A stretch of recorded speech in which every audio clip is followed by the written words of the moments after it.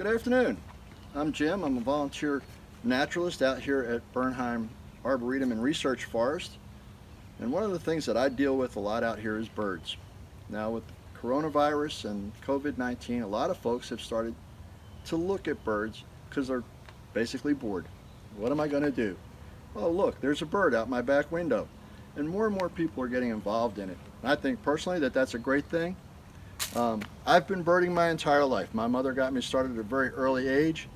But if you're going to be out birding, there's certain things you need to do, certain things you need to learn. So today, I want to talk to you a little bit about bins. That's birding shorthand for binoculars. Now, binoculars are all different. They come in all shapes and sizes, all different price ranges. They all have a lot of stuff in common. These are some of the pairs that I've used over the years. You can see this really old pair of Bushnells right here. I've had these probably since I was 18 years old, so you give you an idea how old they are. I've got another pair over in this pocket that I've used occasionally for hunting. Very small, compact, lightweight. The pair that I use these days right here, a nice big heavy pair, and of course nice also lightweight pair here. Now what are some of the things that they have in common? You can see they're all different, but they all have a lot of things in common.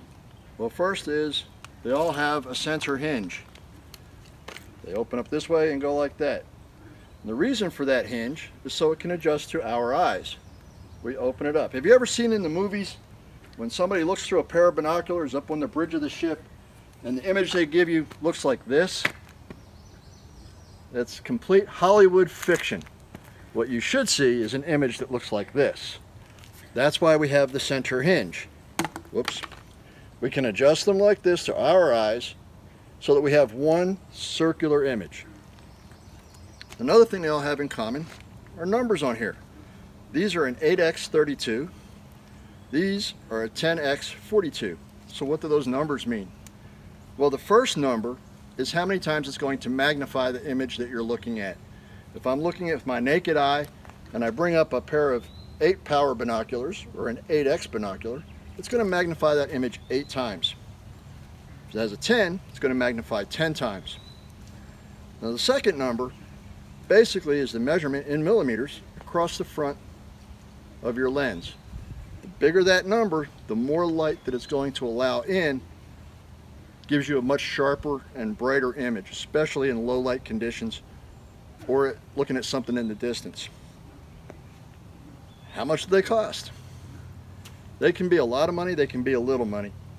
My advice when it comes to binoculars is spend what you can afford.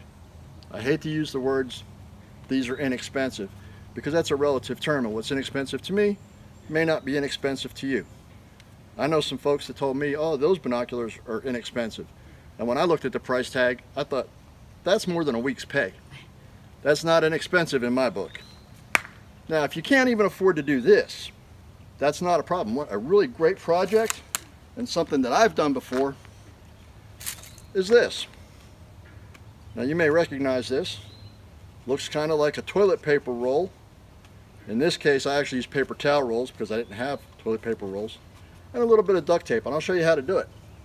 And you can bring it up. Now this does not have any magnifying power, but the science will show us, if you look it up, that it helps focus our eyes on what we're looking at. So if I'm looking at a bird through these, I may not get the magnification that I would get with this, but it blocks out all the other stuff around and all the distractions so that I can focus just on that bird. And it not only takes all that away, but looking through that little tube like this will also cause your eye to dilate, which allows in even more light from that restricted area. So it enhances your vision. So how do you do it? Well, first, you take a paper towel tube. Or if you have toilet paper rolls, you can use those. And I cut them off about, I guess that's about 4 or 5 inches long.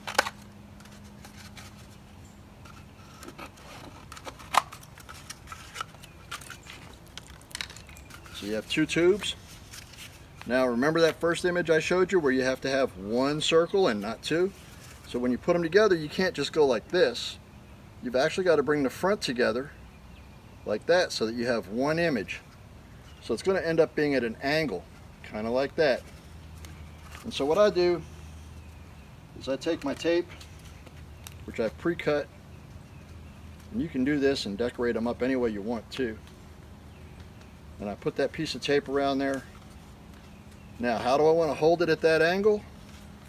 I'm going to take a piece of a stick, like this, and slide it in there as a spacer.